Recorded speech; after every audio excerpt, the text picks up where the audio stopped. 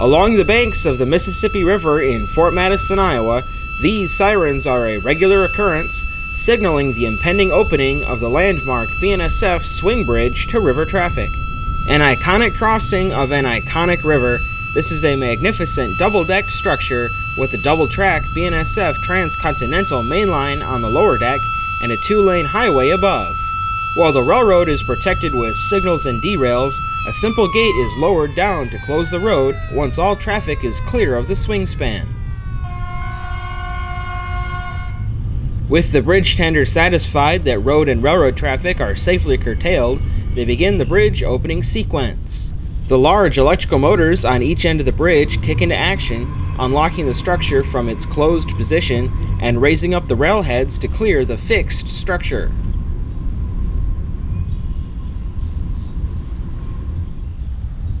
With everything shown to be in the clear, the electric motors at the center of the span begin to rotate the massive superstructure out of the way of the incoming barge movement. At 525 feet in length and towering dozens of feet above the water, the center span moves surprisingly quickly given its impressive size. Under construction from 1925 to 1927, this is the second bridge to be constructed at this site.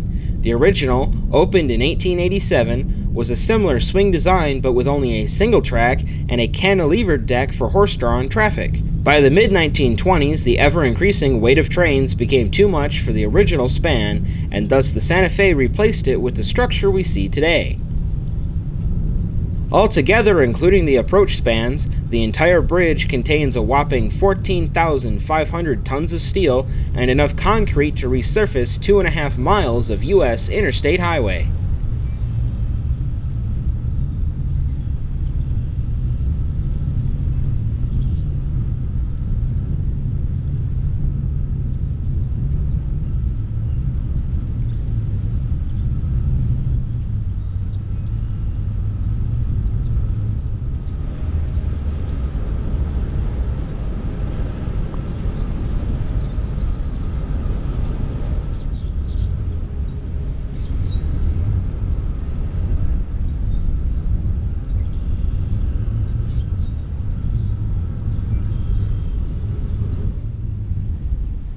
In the center of the span, we can spot the bridge tender's cabin from where the bridge is operated. The bridge has always been owned and operated by the railroad, and it has always functioned as a private toll bridge. Thus, the bridge tender is also a toll collector, acquiring the $2 fee for each eastbound vehicle over the road deck. After just 5 minutes in motion, the bridge has cleared the way for river traffic. Appearing moments later was the Artis Randall, a tug owned by the Archer Daniels Midland agricultural empire, shoving a standard tow of 15 barges upstream.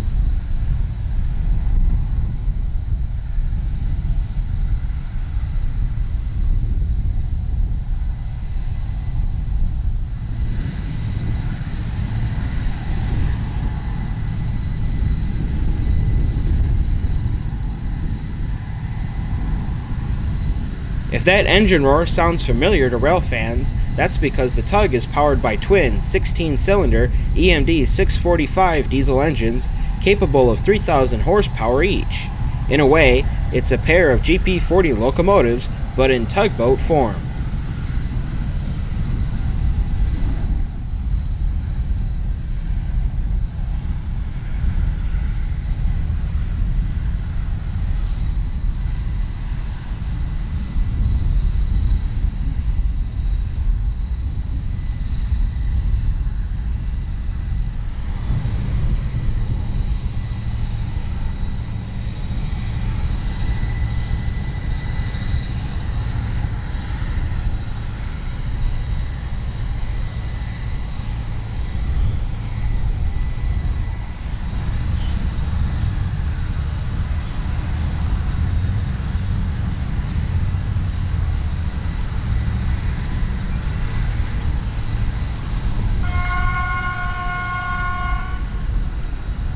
As soon as the river traffic clears, it's time to get the bridge closed back up and ready for trains. On this railroad, there's always another one coming shortly, not to mention the several dozen motorists who are also waiting to cross the river.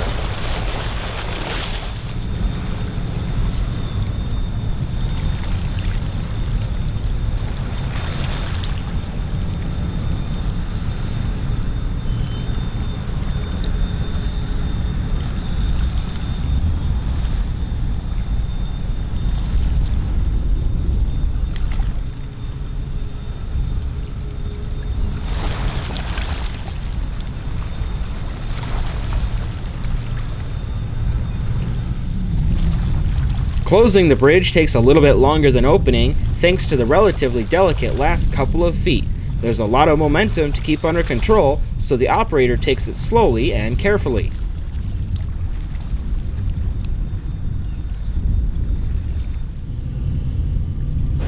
Finally, with the span locked back up, the roadway gates rise out of the way and the rail seats are set back down. It's time to run some trains.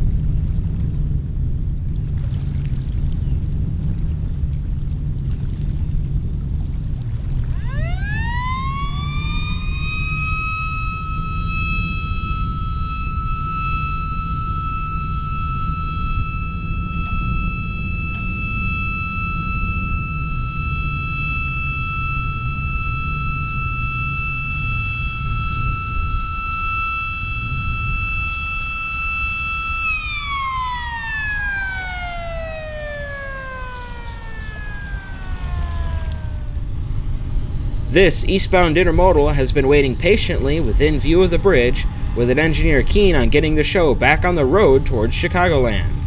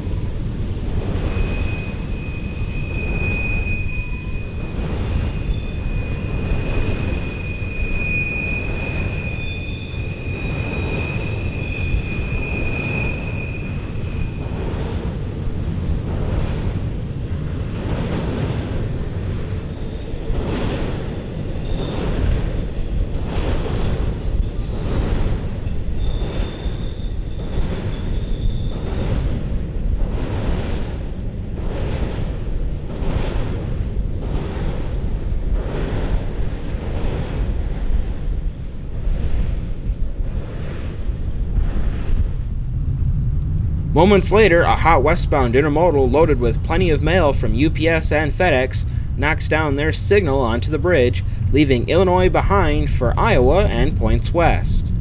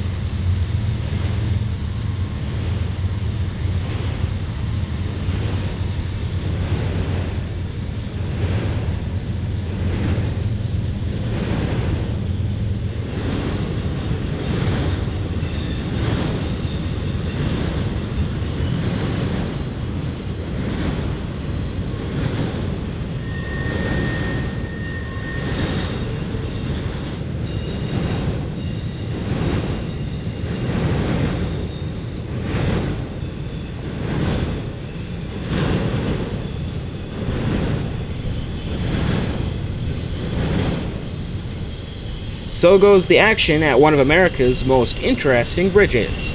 With several hundred openings annually, it is one of the busiest at-level crossings of road, rail, and water traffic in the country. Thanks for watching this edition of the Thornapple River Rail Series. Don't forget to hit like and subscribe for more railroading action from around the United States.